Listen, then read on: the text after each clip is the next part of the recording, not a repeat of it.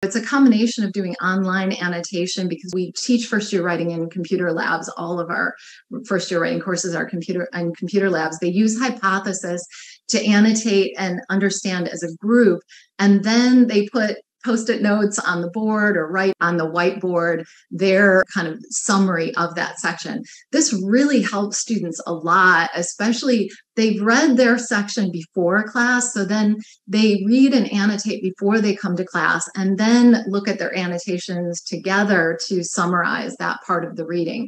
And what we hear from students is things like, I wasn't sure that I was understanding this until I saw this other student's annotation, and then I knew I was on the right track. And, so they're learning from and with each other, and they're learning to read collaboratively and learning to read socially.